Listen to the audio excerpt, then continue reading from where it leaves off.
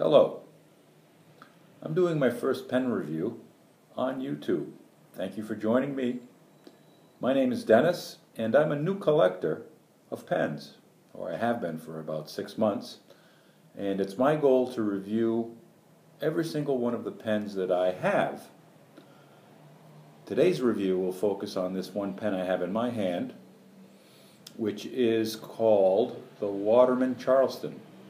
The story behind this pen is that I'm living in Paris, an American in Paris, and I looked at an ad in what is the equivalent of Craigslist here in Paris, and wanted what was called a Waterman Expert.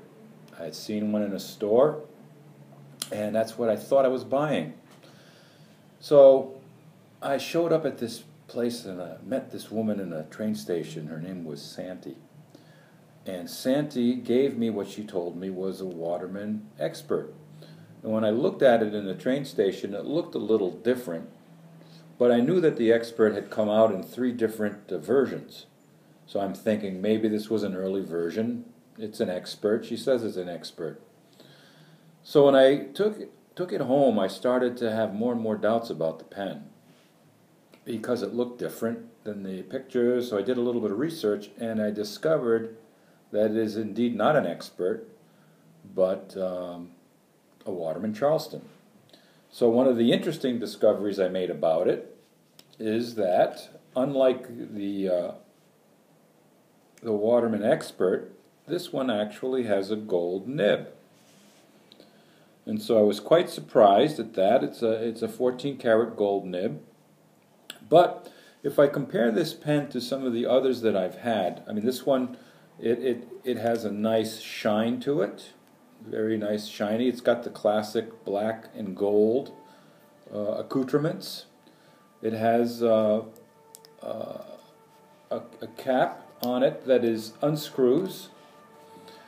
Then if you want to be able to take the pen itself and access the converter, it also unscrews very easily. It has a metal fastening so that you know that it's decent quality. I think a pen like this runs about $180. I ended up buying it for 40 euros, and it hadn't been inked, according to what Santi told me. And I like the pen, but I do notice a couple of things about it that people who are really anal about their pens may not like. One is, if you run your fingers over the surface of the pen, you'll notice that there is a slight seam. So you'd think that a pen of this quality wouldn't have that kind of a situation, but you can't really see it.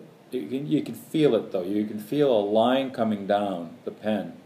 And at the very, very top is a little dot, like it's been put into some sort of a mold, and it didn't quite cut it exactly right. So there's a teeny little bit of a rough spot up there.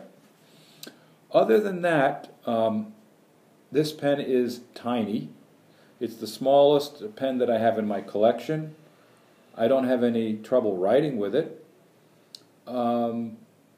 And it's a decent performer. It's based on a 1930s style of a Waterman pen, from what I understand. Would I recommend it? I don't think I'd pay $180 for it, or 180 euros, or whatever that price is. 40 euros, I think, is a good deal. And it's good for you to experiment, if you're a new guy like me, with what a smaller pen feels like in your hand and how it writes. Again, it's got a good sturdy feel to it. Color and fittings are nice. The pen is not defective in any way. It's got the Waterman label at the top, so you know it's from a respectable company.